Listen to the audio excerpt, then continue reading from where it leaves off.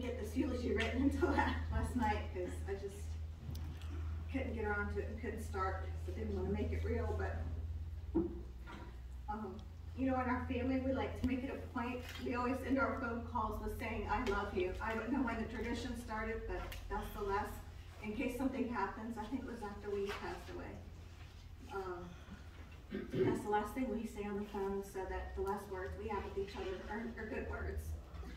And you know, my dad and I had our moments, two cantankerous old vets and poor mom in the middle, and then we fought a lot, but our last words were good words and kind words and a hug. So he said he told me last Monday, he said, "I'm tired. I'm real tired." I had to be headed out, and now I won't be able to call and ask him for advice about car maintenance or finances, or him always on that Apple phone with, you know, sending me little text messages of advice, fatherly advice, or something he thought I should know that maybe I would get irritated and say, "Oh, I already know that, Dad," but I'm gonna miss that. When I was a kid, Dad loved to go out of the boat, and we have lots of good memories of that.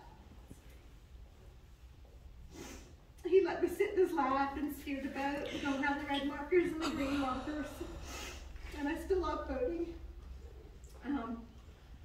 Before I could drive, boy, by the book round, I had to learn about changing a tire and changing the oil filter because he didn't want his daughter to be stranded by the side of the road at the mercy of crazies. And boy, did that impress some fellas going out dating. He worried a lot about our family, and he worked hard despite the challenges presented him.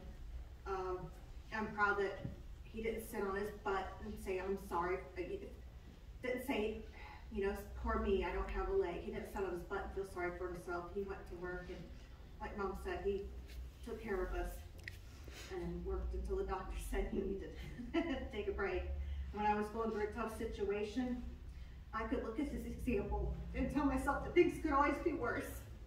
When I was going through my divorce in 2005, and I was pretty darn depressed, you know, he finally opened up and told me of how he lost his leg in Vietnam, because growing up, that was just something we didn't talk about. It was just something we didn't ask about, you know. And so after hearing him tell me about how he was laying there, and the medic came over and he refused the morphine, and he crawled over to the radio man to call for dust off, and the comm had gotten damaged during the explosion, so he got no reply, and he said that was the 30th minute of its life until the boom, boom, boom, until that came and got him and his guys out of there. I realized that my divorce was really not that much of a challenge, and I could be as tough as he was, and I had got out of the Marine Corps to take care of my two wonderful sons here and be a military spouse to their father who's in the Marines. But I went back to the Army, and of course, Grandma Louise thought I was nuts at 35 going to the Army, but I had a plan. My dad was a Mustang, and maybe I want to be a Mustang too. And finished the combat medic school at age 36 with honors, and I remember telling people about how a medic saved my dad's life in Vietnam. And I just got through that training, and it went easy. Had an injury, came back and did it with my shoulder rotator cuff torn, and went through the LPN school and went to Iraq, and finally got to RN school. And Dad wasn't able to come to the commissioning ceremony in San Antonio due to his health, but we set up a laptop with the video so he could watch, and I gave him my first salute.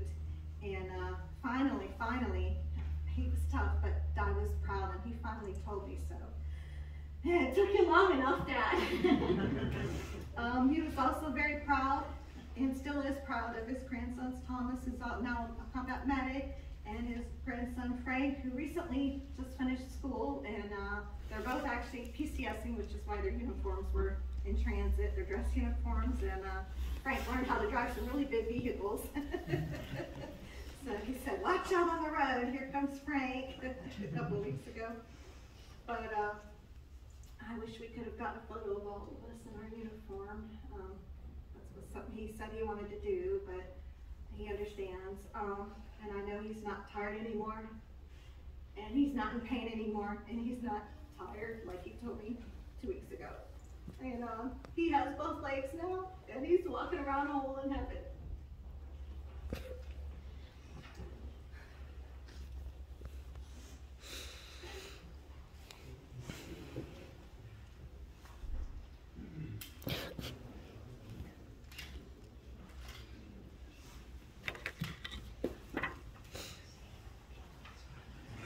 Good morning. I'm going to be breaking decorum for just a moment, as I inherited the gift of gab as well, and this notes here will help me stay focused and on point for this. Many who knew him would say that he could talk to fill the room, because he had so much knowledge and wisdom to impart. Some of my fondest memories were staying up late with him, sometimes even till sunrise, as he taught me about the world, life, and how to make the most of my time for myself and for others. To L.T. Brown, selfless service was never a question. But for the LT, service did not end when the uniform was hung up. He continued to work to serve the veteran community as long as he could professionally, but also on a personal level as he mentored veterans into their new lives and helped them meet their individual needs after they too came home. He leaves behind a fine example and some large shoes to fill. But it is my hope and belief that the sense of camaraderie that he built within his family and the veterans he called brothers will see us through the days to come.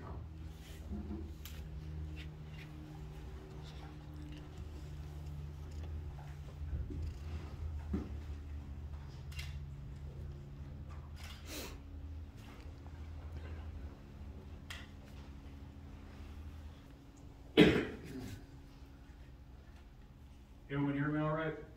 Can everyone hear me? Yes, sir. I don't even know how to follow all the things that my loved ones have said today. But I remember being a youngin', all the times that Grandpa would sit and talk all day. All day. And as a youngin', I didn't always pay attention. I just like spending time with my grandpa. But I learned so much from him. And growing up, I saw this man with one leg, not always even in a wheelchair, accomplish so much with his hands, his mind, his heart. I learned how to use a chainsaw from this man, Jesus. But he was always active, always doing something, always smiling, always talking. And I remember being so young and having so many people, so many strangers come up to him and talk, and just the respect and reverence they showed this man. I found that inspiring, because in his mind, no matter what your station, no matter what your status, your people will respect you and honor you, because you're right there with them, working, getting your hands dirty, and getting things done right there next to them. And that was one of my biggest inspirations for joining the military.